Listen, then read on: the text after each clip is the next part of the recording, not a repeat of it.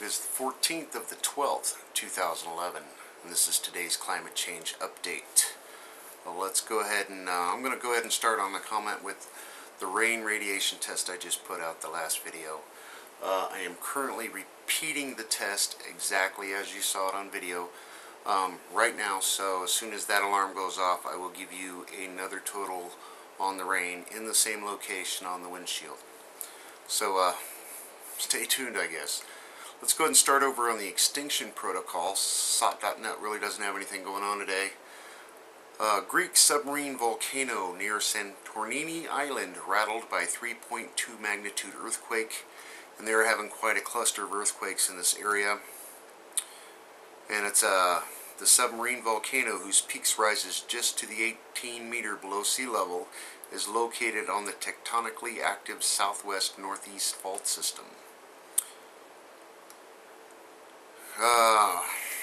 God, war drums going. Empire strikes back. Did Pakistani intelligence tip off Iran to U.S. drone flight plan?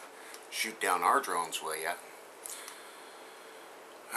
Scientists find a very large comet plunging towards the sun. And, yeah, this is the comet Lovejoy. They say it's going to be one heck of a show. I can't wait to see the videos on it. It's going to be too close to the sun to see. But supposedly it's supposed to be like the brightest comet flare that we've ever seen, and NASA's pretty excited about it. The economy stuff. Great winter retreat. Euro falls to 11-month low. More downgrades could be the final death blow of the euro. And the dominoes fall as planned. 6.0 magnitude earthquake reported near Sulawesi, India. And that's about all new they have tonight. Over to the watchers. Comet Lovejoy, don't miss it. And again, could become as bright as Jupiter or Venus when it flames out. The glare of the sun will hide the event from human eyes. Solar observations in space, however, will have a grand view. And again, I look forward to the videos. Confirmed, Fukushima disaster contaminated ocean with 50 million times normal radiation. Leaks are still ongoing. Again, it's a huge radioactive teabag that is right on major currents in the Pacific Ocean, and the damage is ongoing. They're reporting, I saw reports of they're finding seals in Alaska and in the north, in the Arctic, with skin lesions and lung lesions, and pretty much looks like radiation poisoning, but they don't know what it is. It doesn't seem to be a bacteria. Anyway, and scientists at CERN in Geneva announced their latest results in the search for the Higgs boson. So they got the Hydrogen Collider, the Great Big Collider going on, and they're looking for the God particle. They think they might have found it. And 2 new tropical depressions form in the western Pacific. And dust storms over the Red Sea. Green sea turtles wash up in beaches on British Columbia. Over to the Ice Age now. Another Icelandic volcano springing to life? Question mark. Has Katla faked everyone out? Asked reader William Sellers.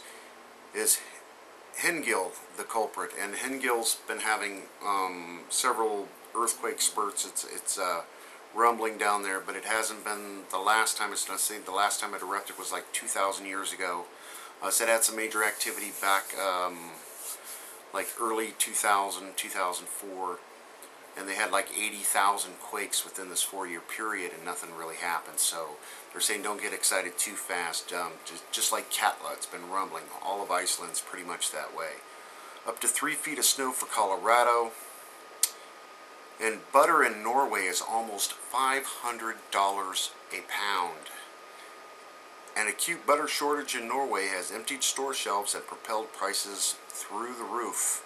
And here goes that economy hyperinflation starting to kick in. And some good news, Canada wises up, will withdraw from Kyoto Protocol.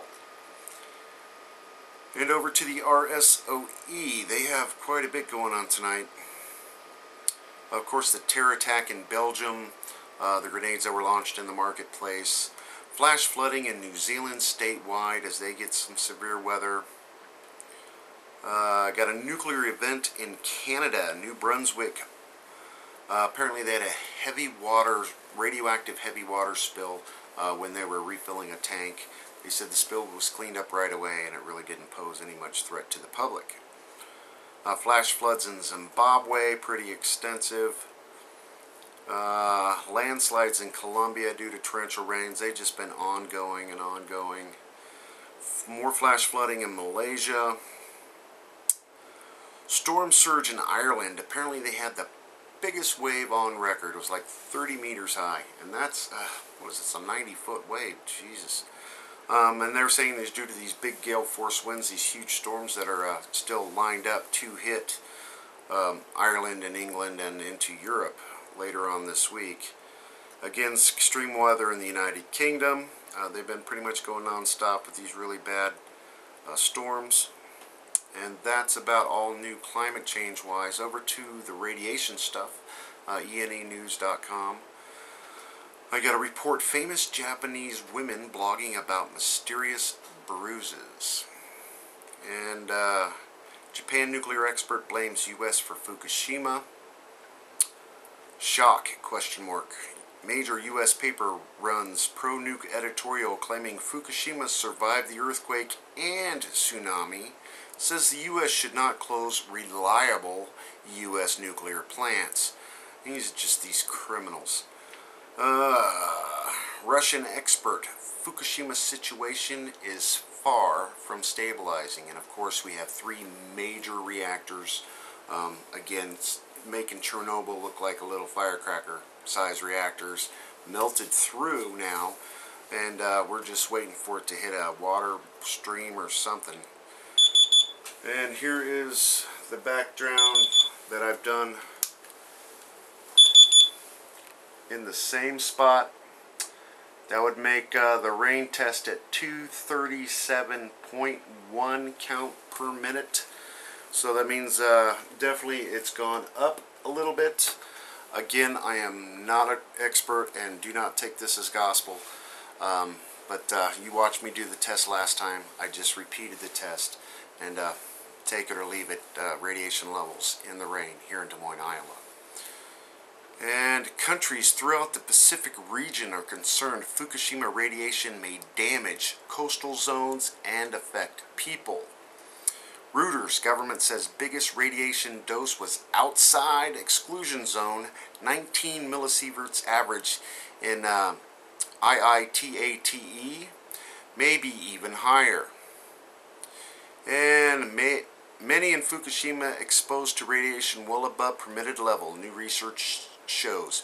Survey did not look at internal exposure, and these people are in a lot of trouble in Japan.